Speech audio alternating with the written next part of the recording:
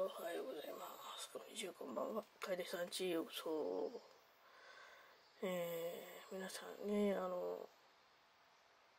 最近だとガスが止まっちゃってて、2、3日こうね、お風呂に入れなかったりとか、夏だからね、今、ちょっとお水でも、嫌だけどね、ちょっとぬるいお水でも大丈夫だったりする。けど、これがね、冬だったら大変だったなと思って、大変だなと思いましたけど、そうじゃなくても、この2、3ヶ月の間に停電がね、2、3日だったり1週間とか、本当に何にもない時に地震どころじゃなくて停電がね、起きてしまうっていうことがあったりしていますよね。本当になんでか知らないけどっていう感じなんだけど、そういう時って皆さんなんか対策してますか？やっぱそのね、防災意識がある人はそのポータブル電源だったりとかそういうのを買っている人が多いかな。あとそれとね、ポータブル電源じゃなくてもソーラーパネルを一応持ってますっていう人がいたりとかね、セットとして買ってる人が多いと思うんだけど、結構いろんな種類がねあって、大中小みたいな感じで、本当に分かりやすく言うとそういうのがあって、大がね1000ミリ1万とかね、そのぐらいのその家電が使えそうな感じのものがあったりだとかで、中が700とか400ぐらい、大型の冷蔵庫は使えないけども、そのミニミニのその扇風機が使えるよとか、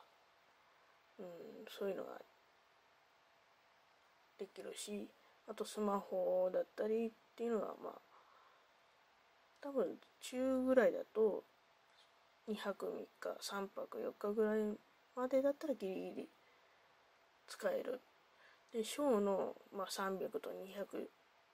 240ぐらいだと1泊2日ぐらいでギリギリだっていうようなね形でなんか紹介されていたりとかしてますけど、皆さんなんかそういうの持ってますか？一応私もモバイルバッテリーを何個か、モバイルバッテリーというか、ソーラーパネルですけど、でもね、ソーラーパネルね、あんまりね機能してないので、もっぱらその USB でこう充電しています。でもね、充電するとね、結構大きい1万ミリアンペアかな、2万ミリだったりすると、スマホがね2台分ぐらいこう充電できるやつだと、充電するのにね、12時間ぐらいかかる。だから多分前にもそういう話をしたかな。で普通のモバイルバッテリーというか1台分ぐらいだったら6時間か8時間ぐらいで充電できる。それは人それぞれだと思うんで、どっちかにするか、ソーラーパネルがついてあるものをこう買うか、ソーラーパネルがついてないけど2万ミリだって、スマホがね2台分ぐらい充電できるものを買うか、多分ほぼ同じぐらいの値段なんだけどね。だからね、すごいなと思って。ポータブル電源も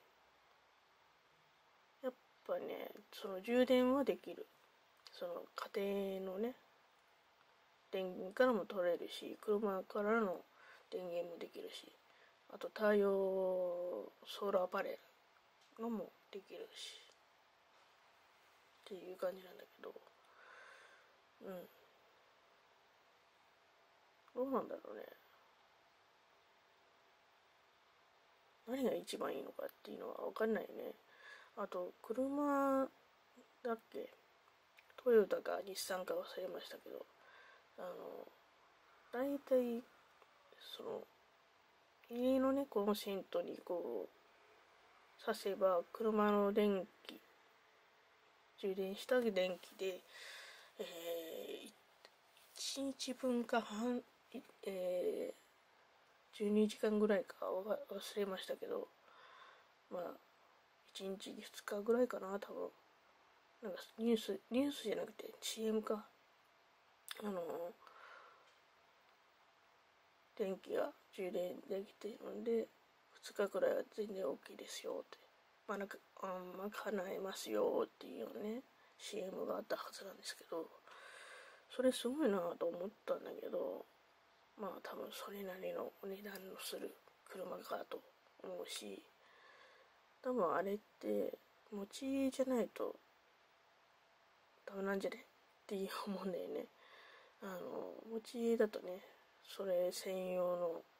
コンセントも必要だったり、取り付けがね、必要だったりとかするし、ちょっとうるさくてごめんなさいね。なんだろう。集合住宅というか、マンションとかアパートだと、それが使えないしね、もしそれをを所有していたとしてもさ、まあ別にね、ポータブル電源の方に充電すればいいんじゃねっていう風に言われそうなんだけど、まあ一応私はそのソーラーモバイルバッテリーのやつを2、3台持ってて、それで携帯ぐらいだったら全然 OK。あと小さいミニミニ扇風機ぐらいだったら、ね、パソコンとかはちょっと無理かもしれないけ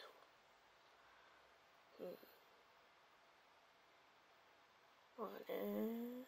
ポータブル電源欲しいっちゃ欲しいんだけど、